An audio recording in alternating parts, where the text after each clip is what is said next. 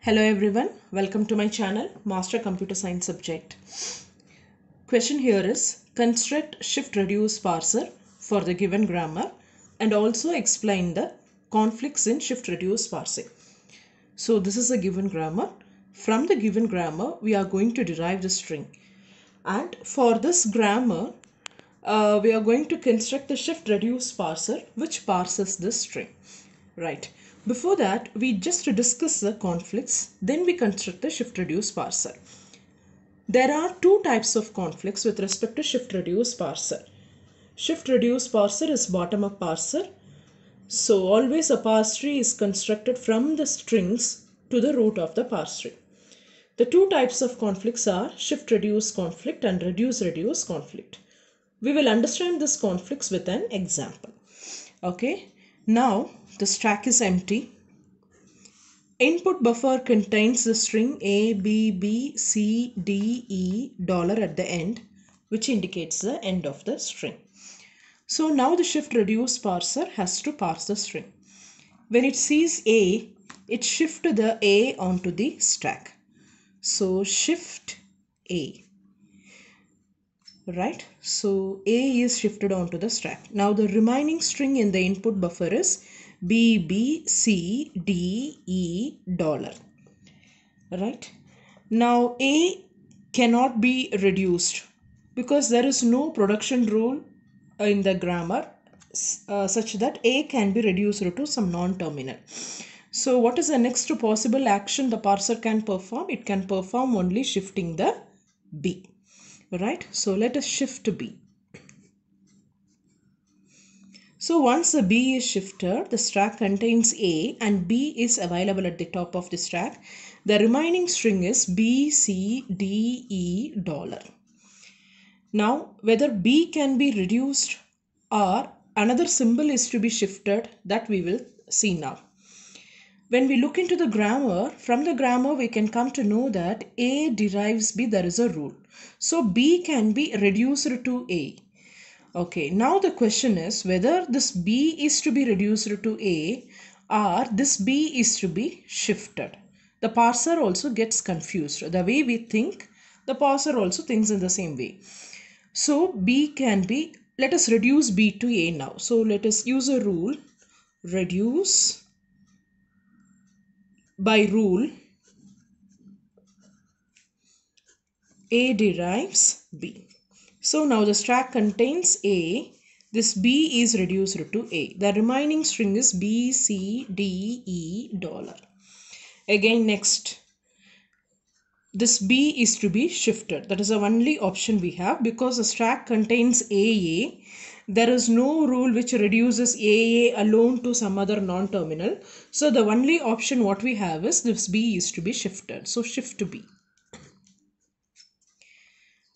$AB. The remaining string is CDE $. Right. Now we know that this B can be further reduced to A. Whether this B is to be reduced to A or C is to be shifted onto the stack, that is a doubt. If B is reduced to A, the top of the stack contains A and the non-terminal A. But instead of reducing this B to A, if we shift this C onto the stack, there is a possibility that later A, B, C put together can be reduced to A. We don't know which is the right choice. Such type of conflicts are known as shift-reduce conflict. Shift-reduce conflict. This is the best example for shift-reduce conflict. Here I have given the definition. Every SR parser, shift-reduce parser, can reach a configuration knowing the contents of the stack. At the same time, it knows what are the next input symbols available in the input buffer, but the shift reduce parser cannot decide whether to shift or reduce. Now, let us consider the same grammar. I do a little modification in the grammar. S derives A, B, R, B. A derives A, B, C, R, B. B derives D. Now let us try to derive the same string A, B, B, C, D. So what happens? Initially stack is nil, empty. Input buffer contains a string A, B, B, C, D, E. At the end of the string we have dollar. The first symbol is to be shifted onto the stack. So let me write the parsing action as shift. So $A, right? So now the input buffer contains B, B, C, D, E, dollar. Next also we can perform the shift operation where the B is to be shifted. Now the stack contains A, B, B, C, D, E, dollar. Okay. Now look into the grammar. Whether this B can be reduced or we have to shift the symbol. That is one question. And if at all we decide to reduce B, B is to be reduced to what symbol? Whether B is to be reduced to A or whether B is to be reduced to yes. So it's a conflict that which reduction the SR parser has to make. This is known as reduce conflict. Because SR parser, shift reduce parser at this moment cannot decide now whether this B can be reduced to A or the same B can be reduced to yes. Okay, now I'll explain the definition. SR parser, knowing the contents of the stack as well as it knows what is in the input buffer, it cannot decide which of several reductions to make. Such conflict is known as reduce conflict. Okay. Now let's construct the shift reduce parser for the given grammar, and we parse the string also A, B, B, C, D, E, right? So when we manually try to construct the shift reduce parser, we also come across the same problem, shift reduce conflict and reduce conflict. So in order to avoid the manual mistakes while writing the table, first we do the rightmost derivation of the given string, then we construct the table. That will not lead to any confusions. So I'm going to derive the string using RMD, rightmost derivation.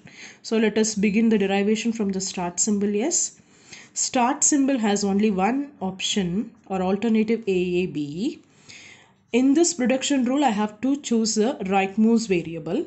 So now this B can be replaced by D in fact. So let us replace it by D. Then only leftover variable is A. Now A has in fact two options. We have to choose the first option, then only we are able to derive the string, right? So A can be replaced by A, B, C, D, E.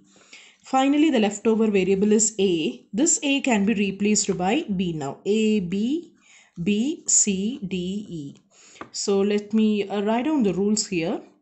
In this case, A is replaced by A, B, C. At the next instant, A is replaced by B. That is why we obtained the string. Okay, in the previous step, B is replaced by D.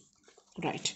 Now, since we have derived the given string using the rightmost derivation, there is no confusion in showing the parser action. Right. So, stack, input buffer, and the last column is parsing action. So, using the shift reduce parser concept, we are going to parse the given string. So the string is available in the input buffer. Dollar is the end of the string. Stack is initially empty. So this is RMD, right? Let us follow this RMD in reverse order. So from this step to the previous step, what is the change? This B has to be reduced to A, isn't it? So till then, whatever the symbols are there needs to be shifted onto the stack. So first let us shift A. So stack contains $A. Input buffer contains B, B, C, D, E, dollar. Next, we have to shift B also. So $A, B is at the top of the stack. B, C, D, E, dollar is available in the input buffer. So now this B is to be reduced to A. So reduce by the rule A derives B. So what will happen here? $A. This B is to be reduced to A. The remaining string is BCDE dollar. What is the next action to be taken? If you follow from this step to this step, what is the difference? This entire A, B, C is reduced to A. Correct? So till the C, whatever the symbols are there in the input buffer are to be shifted onto the stack.